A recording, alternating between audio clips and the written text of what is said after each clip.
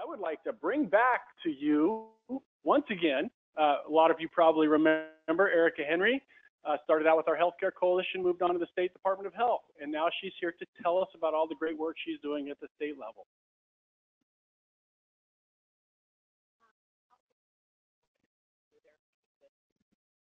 Thank you. Before I start, Randy, Dell, I'm so happy to see you here today. I'm going to be back for hugs before I go. Thank you for being here. I'm going to miss Bill a lot. I know we all will. Okay, hi, I'm Erica Henry with the Washington State Department of Health. I'm really happy to be here speaking with you today. As Ed mentioned, I got my roots in this work right here at this Healthcare Coalition. And I want to correct something that Ed said about Travis. You don't know how lucky you are that I left and that you have Travis. He has taken this coalition way far beyond where I would have been able to do it, because he brings such a fabulous skill set and knowledge base and energy to this work. So I just wanted to acknowledge that you guys are super lucky that Travis is here. Okay, so I'm going to talk a little bit about statewide priorities for healthcare preparedness. Do we have a click? Oh, yeah. Okay. Have I already done it wrong?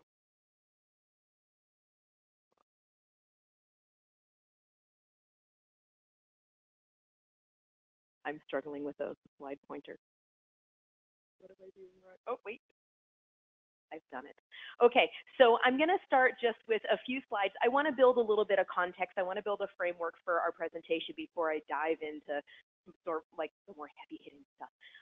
So we just went through a kind of an extensive strategic planning process just in our little emergency preparedness and response division at DOH. So emergency preparedness and response is EPR. Anyway, so we identified these 4 values for ourselves. And the reason I think it's important for you to know is because I want you to understand where we're operating from in our work. So we value excellence, that we have skills and knowledge. We value flexibility, and this is about creative solutions and being easily adaptable to new circumstances, which we always find ourselves in despite our best efforts at not doing that. We value teamwork. We want to help each other as much as we can, and we value stewardship. So we really believe in being good stewards of the resources that we're entrusted with, and that's the federal funds and the people that we have on our team. So we have some strategic plan focus areas, and again, I want to review these because I hope you will see these reflected in some of the slides I'm going to show you today, and I hope you will continue to see these reflected in the work that you experience from DOH, emergency preparedness and response. I'm not here talking about all of DOH, right? Just like my little sliver of the world. So we want to keep getting better. This is through our corrective action program and trainings and that type of stuff, professional development. We want to support our people. We're really working on a culture of recognition. We want to be a whole community leader, and that gets at being culturally and linguistically appropriate during our responses, and really focusing on health equity. Response and recovery, this is the group I'm a part of, obviously. Talking about the agency support, what it means to be a response agency, and not just say like, yeah, we show up when things go wrong, but to really institutionalize that in our agency. And then sustainability. So that gets at our statewide response teams. We have an internship program that we're growing, and of course, how do we keep doing this work without money? If you have ideas, let me know. Okay, so you're sitting there wondering, great, that's about DOH, but what's in it for me, right? So what does that look like for me in Garfield County, in Columbia County, and Spokane County?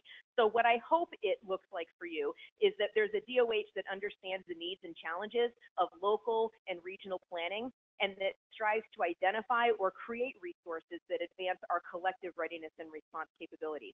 To me, this sounds a lot like what Chandra just talked about, right? We're not an emergency management agency, but we have an emergency response function. And so we work a lot in that resource area and in that incident support area alongside with our emergency management partners. For us, that would be the State Emergency Management Division and all of the jurisdictional emergency managers across the state. Okay, so that's what I'm hoping is in it for you. Okay, so whatever, but what does that actually look like, right? So I want to just review some activities of what this looks like in practice. So here's some recent incident management team activities. So we have this incident management team at DOH. We actually have 3 of them, maybe 4, and they get activated when there's something interesting going on. So here's some interesting stuff that's happened recently. We sent some IMT members to be actors for a community reception center at an exercise at the Columbia Generating Station. Seems boring, but that's going to come up again in a future slide. We activated for mumps. We were active during the wildfire season. We filled some resource requests. And I want to focus on these last 2 bullets. We had some requests for air purifiers. Those requests were not fulfilled because through further vetting of the request, what we learned was our air purifiers would not service the square footage of the room that they were going to be used in. And so I hope you've heard this 1,000 times before, but I'm going to say it again. When you need a resource, you should always describe your problem. Don't ask for the thing you think you need. Describe the problem, because the resources that could solve that problem are probably far greater than you even really need to know about. So what you need to say is, I need an air purifier for like this really big room, or give like an exact square footage. Then let the emergency management folks find the resources to fit that need. If we hadn't asked qualifying questions here, we would have sent air purifiers to this like super big room, and they would have plugged them in and thought that they were like in this really purified air, but they weren't, right? So we need to vet resource requests, and you can really help that by focusing on describing your problem. Okay, here's some more IMT stuff. This is actually really cool. I mean, Hurricane Harvey wasn't really cool, but what was cool was that Texas needed a lot of help, and they reached out specifically to the Washington State Department of Health because they knew about our incident management team capability. And so we deployed 4 members of our incident management team to Austin, Texas to help with this response. That included Michael Lair. He's the Chief of Emergency Preparedness and Response. He's my boss. He's the guy Travis was hoping to get here today, and he really wanted to be here, but he had some conflicts on his schedule. He just couldn't make it. So you're stuck with me because I live like 5 minutes away. So I'm going to try to do us justice at DOH though. So they assisted with incident management functions, information gathering, situational awareness, and resource requests. This was the largest and most complex healthcare response in this country since the 1918 pandemic. It was really a big deal. And so for DOH to be recognized as having the capability to respond to that, for me, is a big feather in the cap of the work that has been done over the past several years.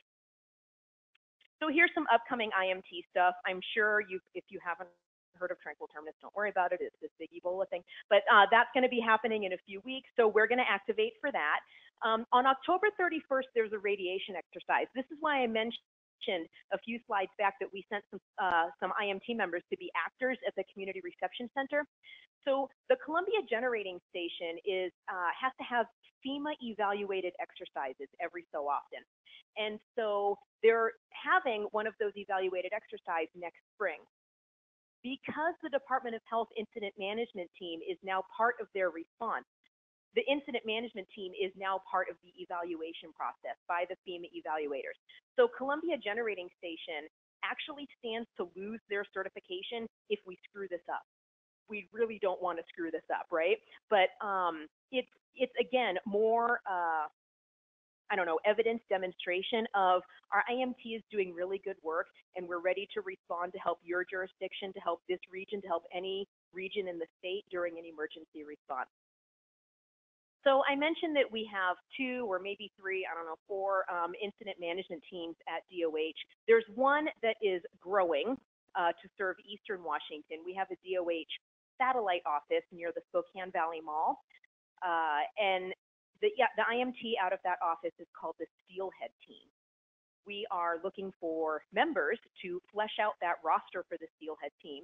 If you're interested in an incident management position, in training that would make you proficient in that position, please contact this guy. His name is Tim McClung at doh.wa.gov. He actually also lives here in Spokane. We'll provide the training, we'll provide the response experience, and we'll call on you to be part of the DOH incident management team response if you're interested. You'll have access to these slides afterwards, so don't worry about writing anything down. All right, so we talked about some capabilities that DOH is developing. Just real quick, I want to introduce MODS. It's the Modular All-Hazard Deployable System. There's a picture on the next slide. So this is a mobile unit. Think of like a really big shelter or a tent, you'll see it in a minute, that can be requested as a whole entire thing or just in pieces to serve the needs of the response. We have a task force at Department of Health that will come ship this thing. They'll set it up, they'll demobilize it, they'll take it back. They won't staff it. That has to come from local folks who are also responsible for all of the wraparound services to support the operation of this thing. But this is a great resource if you need shelter or alternate care space. Actually, the next slide goes over like 15 different uses for this thing. But you don't know what like the 1935 shelter systems are. Don't worry about it. I just wanted to sort of give a sense of how massive this thing is. It's super huge. And it has its own HVAC systems and air scrubbers and the whole shebang. So a really excellent deployable asset from the Department of Health. So I won't say that we are totally ready right now at this minute to make that shelter do all of these things, but we're working on the capabilities to make that shelter do all of these things. So isolation and quarantine was really the impetus for purchasing this. We need a deployable, it's very hard to find a place where you can isolate and quarantine people. I'm sure many of you have been through this in your respective communities. So DOH wanted to have an asset that we could deploy to any community where this could be used for isolation and quarantine. I'm not going to read all of these. Again, you'll get the slides later. If you're super interested, come back to this slide. But there are many, many uses, potential uses for this shelter. So keep this in mind in your own planning processes, and when you're ever in response, think about these types of resources. So we have a new program at DOH. I'm actually really excited about it. It's called Support Our Agency Responders, or SOAR. Seems kind of, I don't know, elementary, like, yeah, of course you support your responders. But DOH wants to take that to the next level. So we all signed up for these incident management teams. Yeah, right, I'll be on the incident management team. That sounds awesome. But then they call you to deploy, right? It's like, hey, we need you to, 2 years ago, I went to Nispelem, right, for like a week. We need you to go to Nispelem for a week. And it's like, oh, okay, I can go. Oh, shoot, I have like 2 kids, and like there's a husband involved, and who's going to feed the dog, and like it becomes less exciting to respond when they're actually telling you have to go somewhere, right? It's one thing to like walk down the hallway to the emergency operations center. Yeah, I'm responding at my computer. It's another thing when you have to go to a place and like be there for a while. So how does DOH really walk the walk of being a response agency? Well, we support our responders when they have to go somewhere, or when they have to be stuck in our emergency operations center for many, many days at a time. And the way we do that, or the way that we're striving to do that, is by providing child care, by providing elder care, by providing pet care, by providing psychological care, and sanitation and food services while they're actually deployed or being active on the IMT. So we're starting a work group. We're aiming to have 50 people on this work group, not just from within DOH. I sent some application materials this morning that you'll get after the meeting. We want representation from all across the state. If you know like anything about pet care for lots of people, please join our work group. I'm going to be on the child care group because I think that's super cool and I'm interested in that. So again, another way to demonstrate that DOH is really serious about being a response agency. We can't help you respond.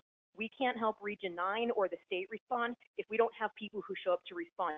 And we know why people don't show up, right? The first thing in your mind, oh my gosh, how am I going to get dinner for my family? I got to get my kids from school. I got to do this, right? It's like family and life logistics.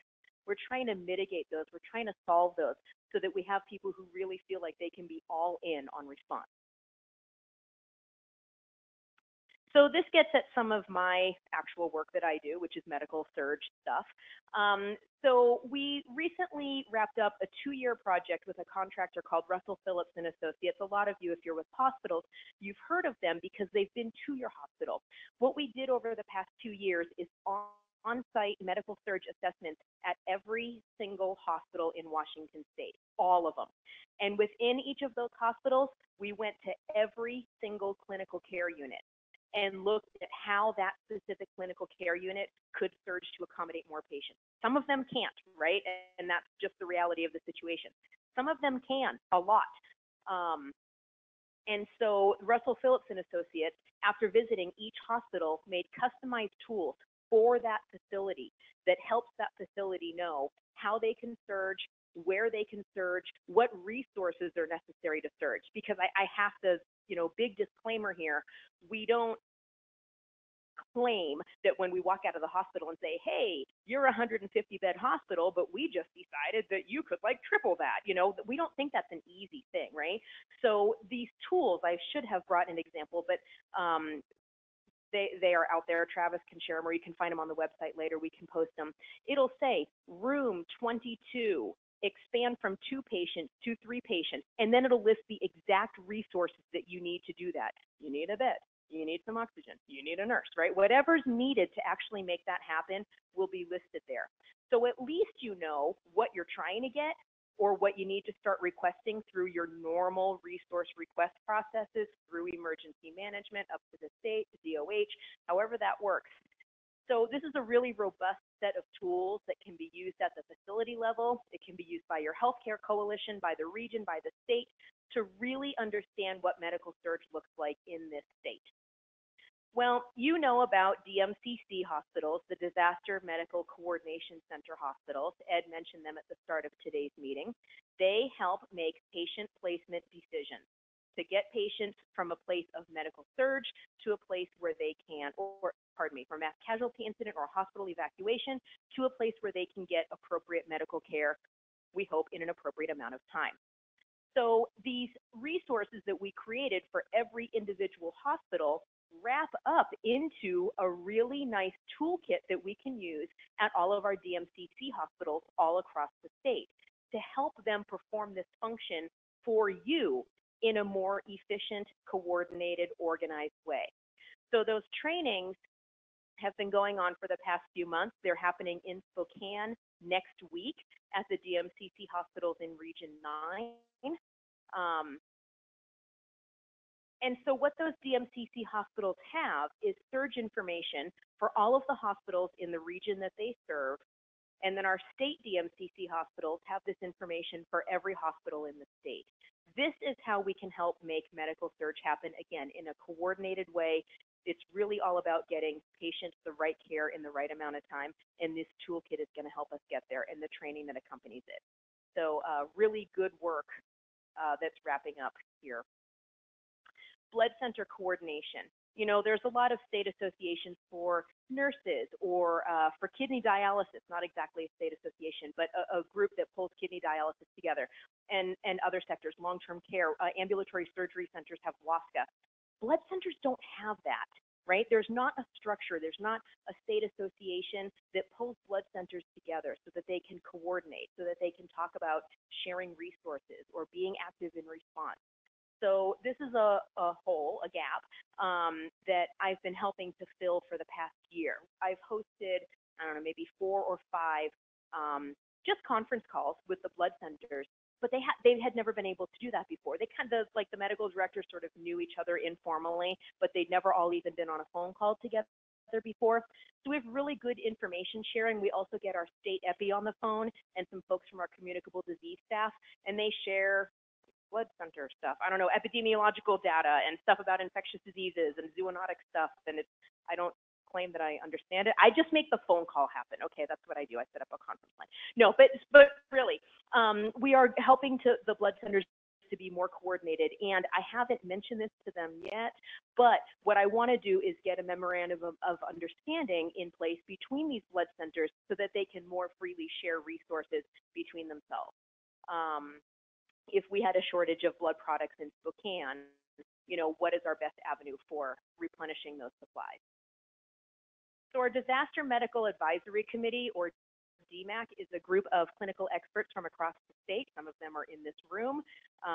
They really are from all areas of the state.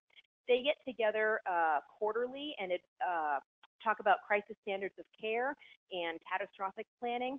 This group exists to advise our Secretary of Health in making really difficult decisions during an emergency response.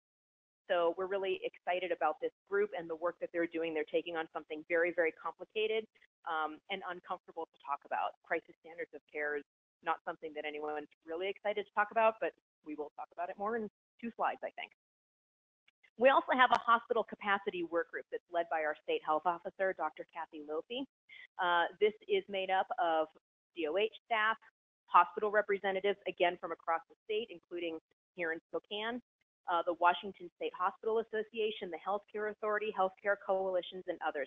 This group is meeting actually tomorrow in Seattle. We've met a few times. It's more of a work group. And so what we're trying to understand is what other pervasive factors that lead to sort of chronic medical surge. I'll talk about this on a future slide as well, but if you recall the 2016/early 2017 respiratory illness season, a lot of hospitals were crippled, and like it wasn't even that bad of a flu season. The immunization, the shot was like pretty on point for that year, but hospitals are busy places every single day, and it didn't take much of a surge for them to really feel that crunch, right? So we're trying to understand, how do we help hospitals not be in this constant state of surge, not be in this constant state of people in the hallway and boarders in the ED, and I can't get this guy out because he doesn't have the right insurance and whatever, right? We're really trying to get the right people together to talk this stuff through. So I don't know that we'll have it like all figured out by the time this respiratory illness rolls around, but we're working on some stuff. And again, getting the right people in the room really makes a difference. So crisis standards of care, we are wanting to develop an ethical framework to guide decision making around crisis standards of care. I'm sure you've heard the example before, you have 3 patients who are going to die if they don't get a respirator, and you have 2 respirators, so what are you going to do, right? How do you make the decision? What guides that decision making process? What we're developing will not be prescriptive, and so we want to understand the various cultures across Washington state and the community perception around informed decision making for crisis standards of care. This work has been done, we're not like inventing this, this has been done elsewhere in the country. This has been done elsewhere in our state. King County did a very robust series of community engagement meetings several years ago. The meetings that we're hosting, none of them will take place in King County because like been there, done that. So, right, so we're going to go to other parts of the state. Spokane is one of those places, rural and urban parts of the state. So those collective comments and best practices will inform that ethical framework that we'll be developing. I mentioned inclusive planning as one of our strategic plan focus areas. And we have really 3 people in emergency preparedness and response who focus solely on inclusive and equitable planning for vulnerable populations.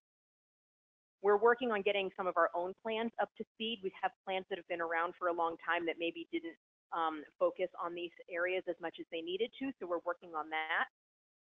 Trevor Covington from our office, he's super awesome. He's very, very good at inclusive and equitable planning topics. He has a history with the Red Cross, I believe, and is very interested in serving as a resource out for you and folks across the state. If you have any needs or any concerns or questions about inclusive and equitable planning, please contact Trevor. He was so excited that I would be mentioning his work to you today, so please don't hesitate to reach out. He's also a member of the Inclusion and Equity Subcommittee, which is led by the Emergency Management Division. Their job is to advocate up regarding policy issues to support inclusive and equitable planning. Yes, thank you.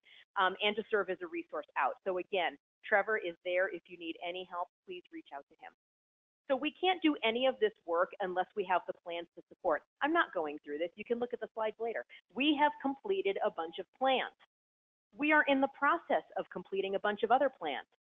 And then there's some other plans that we haven't even started yet, right? So you can check those out if you want. I just want you to know that they're out there, and that if you need any of those plans that we didn't talk about, you can reach out to us and we will send them to you if they're done. If they're not done, you'll have to wait a bit. Okay, so Michael Lair, I mentioned, deployed down to Hurricane Harvey as one of our 4 DOH IMT members who went down there. He shared with me some of his thoughts, some of his lessons learned from being at that response. These next slides are really wordy, and the reason they're really wordy is because I don't want to misrepresent what Michael said to me. I don't want to be misinterpreted, so you'll have these words on these slides when you want them. I am going to kind of read a bit, I'm sorry. So what he said was that Harvey highlighted the interdependence of healthcare systems, the sectors, the facilities, and the supporting infrastructure that keeps our communities healthy every day. And during a disaster, that interdependence is highlighted, right? It only grows because your facility can't do what it does on a normal day. You need all of these other partners. So healthcare preparedness programs are structured differently in every state, right? Some states are home rule, some states there's not even local health jurisdictions, it's all run by the state. Some states it's only healthcare coalitions and no one cares about the state. It just goes all different ways all over the country. But Texas happens to have a nice model that revolves around the interdependence of healthcare systems, sectors, and organizations. I want to pause here. This is me editorializing on Michael's words.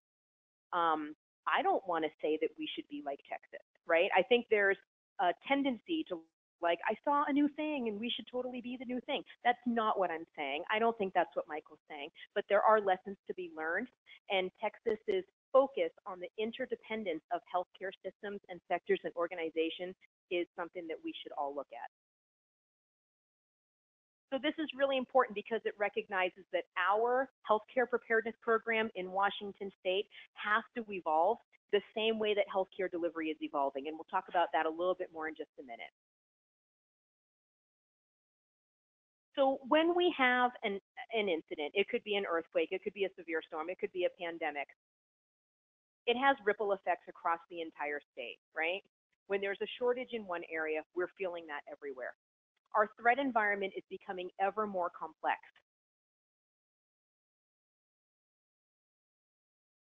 We have a healthcare system that is less and less tolerant of disruption. You're relying on just-in-time inventory. You're relying on just the right number of staff to get the job done. You're relying on just the right number of beds, usually not enough beds, right, to take care of the patients that you have. There's not a lot of margin for error here. And again, that was highlighted to us during the respiratory illness season last year. The question we kept asking was, why is this such a big deal? This isn't a bad season, but hospitals are pushed and pushed and pushed every day. And that respiratory illness season asked them to push further than they were able to. We shouldn't be in that place. So how can we help not be in that place? So for those reasons, it's really critical that we structure our preparedness program in Washington State to best match how we really respond during disasters. Now, I keep talking about our preparedness program. What does that mean? Our preparedness program is the work that I do on state level capabilities and the work that my colleagues do on state level capabilities, but it also means how healthcare coalitions are structured across the state. You guys, of course, are part of the Region 9 Healthcare Coalition, right? The 10 counties and 3 tribes of Eastern Washington. So how do we best structure healthcare coalitions across the state to reflect how we respond during disasters, to focus on the interdependencies of healthcare facilities and sectors? That's what we have to keep asking ourselves. That's what we have to keep challenging you to think about. And ultimately, it's what helps us to be the best stewards of our federal resources that I mentioned, our manpower, and the work that we do. So we have some contributing factors here. We have higher expectations from our federal funders. We're funded, this group is funded by ASPR, the Assistant Secretary of Preparedness and Response. They are moving into a mode that is very prescriptive. It's very directive. It didn't used to be this way. If you've been around this work for a few years, you know that it didn't used to be this way. We had a lot more control over the work that we did. Now they're really telling us what to do. They're telling us to tell you what to do.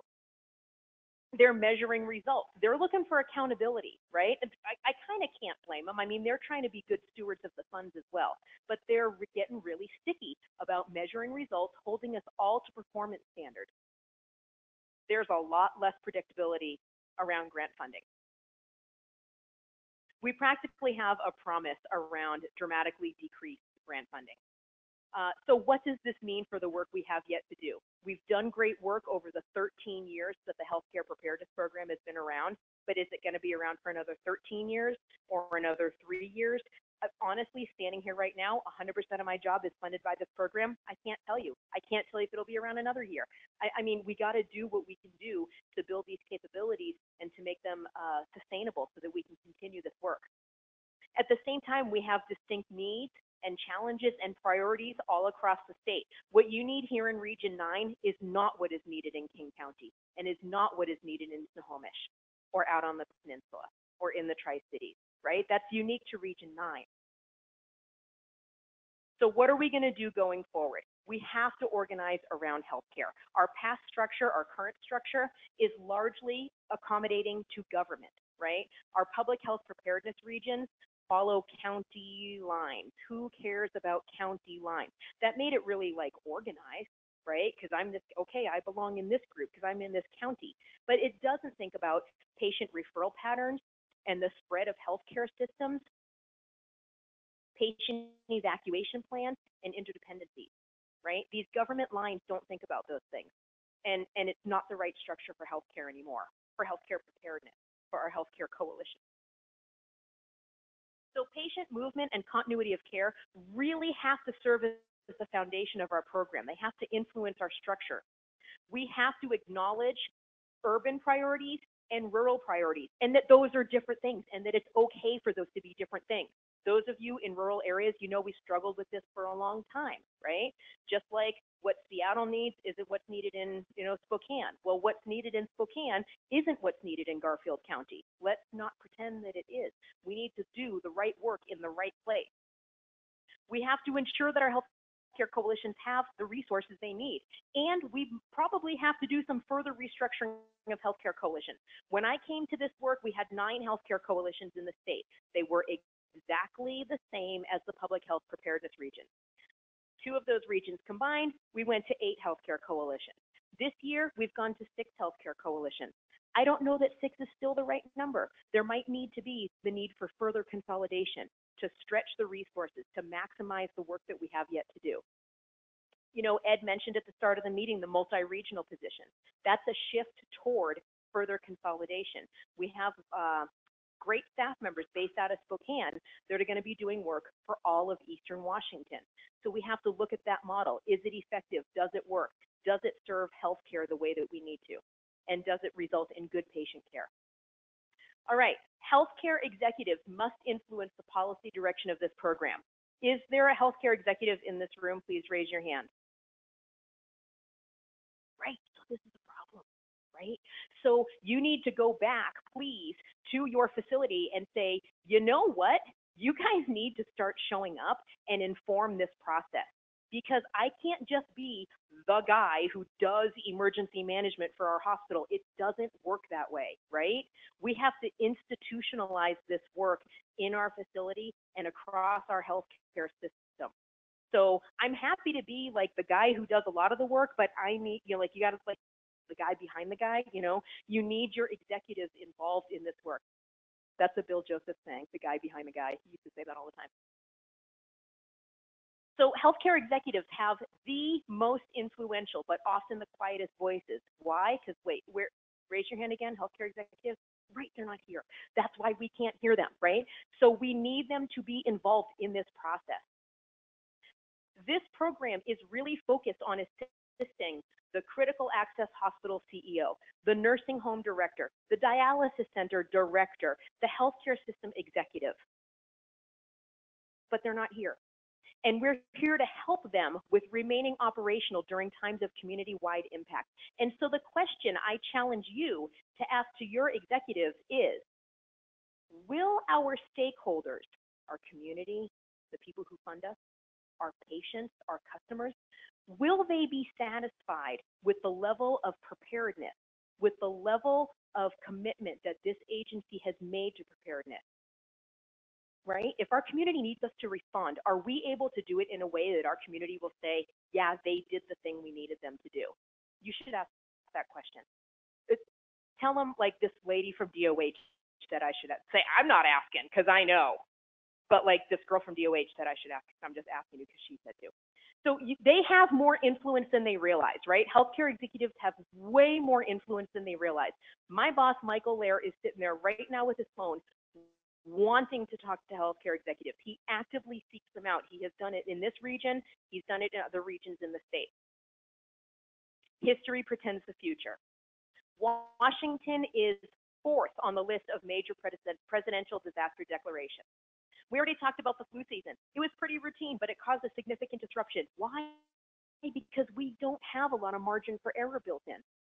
We have to have a coordinated multi-sector healthcare response, right? That means Providence isn't just Providence and multi-care isn't just it doesn't matter, right? We have to all work together when we're in these situations. In the event of a major earthquake, our state health officer, pardon me, Secretary of Health, our Secretary of Health and Governor are going to face really challenging policy decisions regarding this is super important, regarding rationing incoming resources and the need to adjust regulatory environment to match the realities. This is what's going to happen during an emergency. And so my question, this isn't Michael, this is me, and I want you to bring this back to your executive. So when we have our next disaster, will your executives have access to the information they need to make decisions? Will your executives have access to the resources that help them treat patients and keep the doors open? And will they be in a position, your executives, to influence those policy decisions?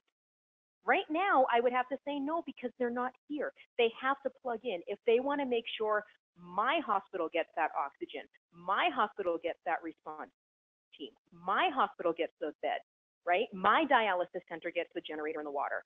They have to be part of the conversation. They are very, very powerful and their voices are missing.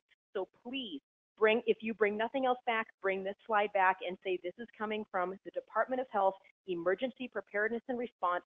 They need your voice. And if they don't have it, you're leaving it up to like me. You don't want me making a decision. So they have to be there. All right, this is my email address. If you have any questions or comments, please email me. Again, you'll have access to these slides and other materials. Do we have time? Should I just walk away or do we have questions? Questions?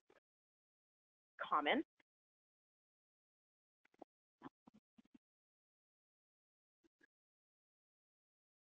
You didn't raise your hand, you stinker. I see you. Thank you for being here. I hope you get the message. It is so important that you're here. It's so special that you're here and really, really important. So please let that voice be heard. Any other questions? Hi.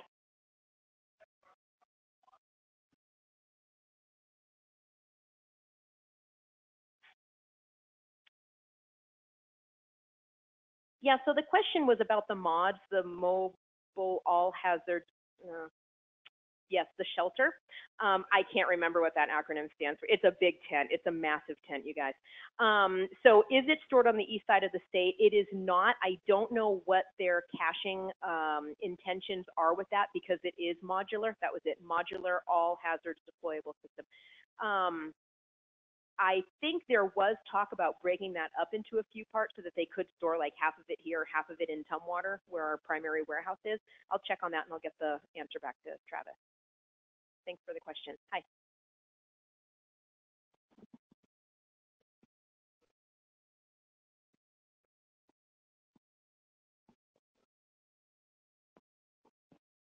Yeah.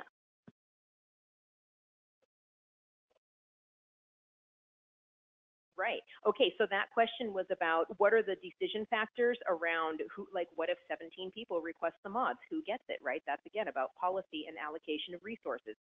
And then how long does it take to show up and how long does it take to set up? So the decision around where to send it, right now there isn't a formal resource allocation matrix or decision matrix. I can informally say it would be first come, first serve, but there's got to be a compelling need for it, right? I know that's not the best answer, but Right, so we try to look at what is the area of highest need, the highest impact, right? Who has the do you even have the ability to provide the wraparound services to support the operation of the thing is another determining factor, right? So then in terms of how long it takes to show up, well, if it's all stored in tumwater, like this gentleman asked back here, you know, that's what, a 6-hour drive after we get folks together. If we get half of it stored over here in Eastern Washington, depends on where you are, but you're down to like 1 to 3 hours. You still have to get the staff from DOH that's trained to set the thing up, which I think doesn't take very long. It's like a couple of hours. I think, you know, minimally a 24-hour turnaround time would probably be the minimum. Do you have a question? Okay. Anybody else? What's that? If I just keep talking long enough, people just stop. When is it going to end? Okay, anything? Okay, I'm going to wrap it up because you have other stuff to talk about. Thank you so much. Okay, thanks, Erica.